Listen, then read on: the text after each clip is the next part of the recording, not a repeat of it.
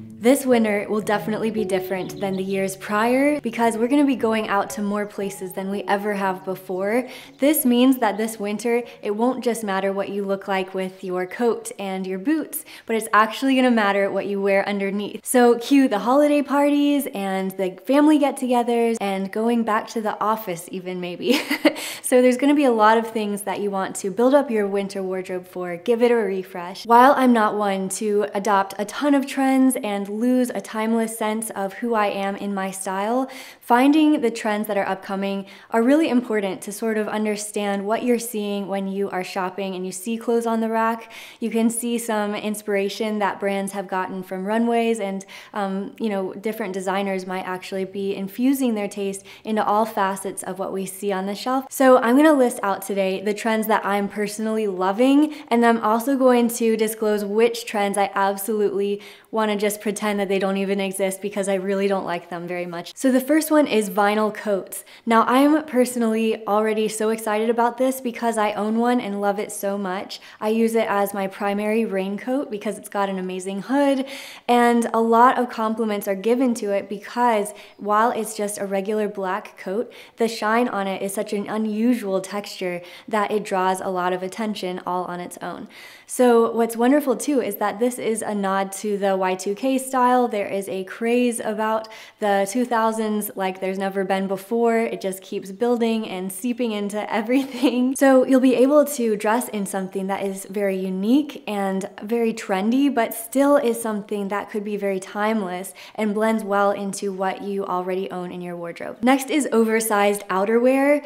So one thing that I love to do, even as a petite, is get some of my coats that are a bit more oversized in their nature, because then I can layer things on underneath it and it still feels very comfortable. And honestly, it feels consoling. It's a step above comfort, and it's something that is like healing to me, that I can just wrap myself in something super comfortable. The way that you want to style oversized clothing is something that is a little bit of a trick. So if you are petite like me, you can definitely subscribe and follow along to all the different ways that I style my clothes. But there are some other outerwear pieces that are oversized right now that I want to mention. One is bomber jackets, and you can get a style that is oversized while still cropped if you want to try that style. Otherwise, I would try an oversized blazer. And there's ways that you can wear blazers where you're cinching it at the waist or allowing a little bit of midriff to show there so that it feels like it's not overwhelming. Riding on the coattails of oversized outerwear is a bold shoulder. So when you're getting those awesome oversized blazers, don't miss out on having some power up here at the shoulder placement, and that is going to really create this fierce look that I think a lot of brands are trying to go for when they're thinking through all of these matching suit sets that we're seeing. And it is something where you can create an hourglass proportion very easily with, or if you want to build out your emphasis of your shoulders at all, that is a wonderful thing that you can do there. I also love to do this with any of my puff sleeve tops, but I think that here we're really seeing a lot more of the blazers and the sharp shoulders that we saw in the 80s. I feel like my mom always rocked an amazing blazer with awesome puffed like power shoulders, and I just loved it. The next thing that I am so happy is a trend is Western touches.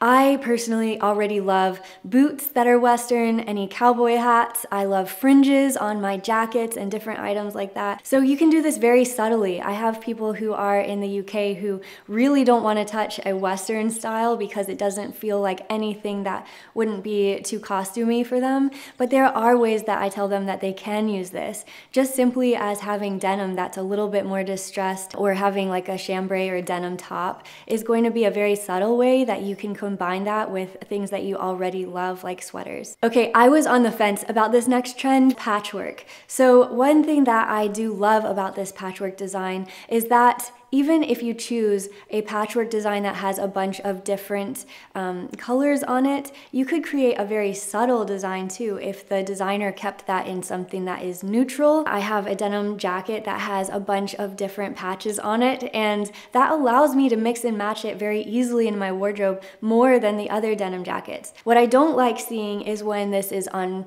pants that are bulky, just for me because I have shorter legs, so this would truncate my legs even more. before, but I like to infuse this also into ideas like boots or purses. Anything that's an accessory can work really well here. On that note, in researching for this video, I did buy some Steve Madden boots that are on their way, and they have a beautiful brown patchwork design, and so that brings me to my next trend, which is brown is the new black.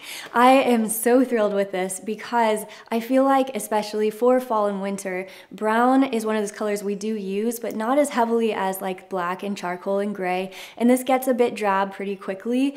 Instead, you can try to opt for some really rich, beautiful browns like a mocha or a chestnut or a coffee, or there's just different ways that you can infuse that with other colors. I think that anytime that someone wears brown, they sometimes think, well, can I wear that with black? Or like they feel like they can't wear it with as much, but that's just not true. If you look at animals and all of the different ways that you see brown in the fur of an animal, you might see that with black.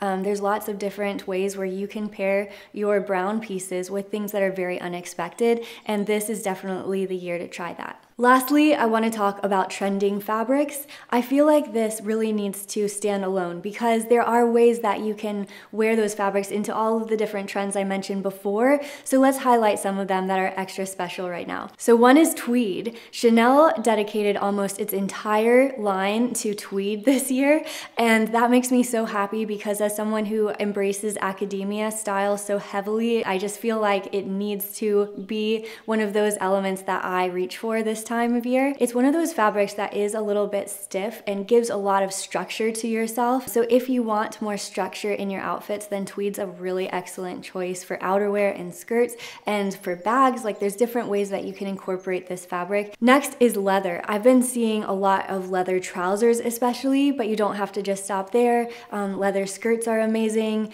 I have a beautiful leather top that I love to wear. There's just an abundance of this, and I believe that it's even in all these matching suit sets that, you know, they aren't just like what you'd wear as a suit, but you could also have like a biker style and dress head to toe in leather in one color, and that looks amazing. And next is corduroy. You might have seen corduroy sort of creep into a lot of the different things that I've shown this season already, and I do believe that it's just one of those fabrics that brings me a lot of comfort personally, and I love the vertical stripe that's just naturally in a corduroy because that's very lengthening. So this is not something that will go out of style. I'm just so happy that it's coming more and more into style this season. As for the trends that I'm not adopting right now, I'll run through these kind of quickly, but the first one, by and large, is funky Y2K fashion. There's no part of my style that funky fits in.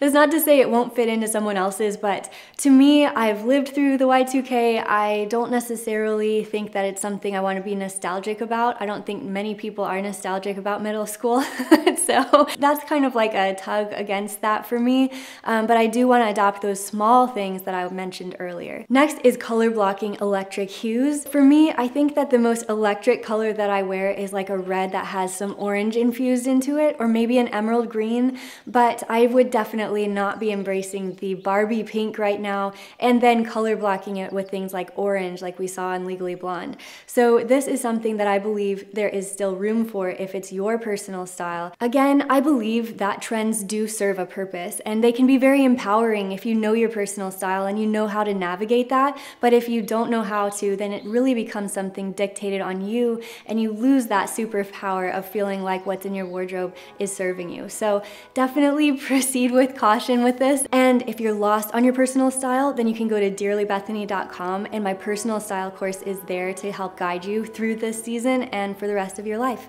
And with that, I will see you in the next video. Bye.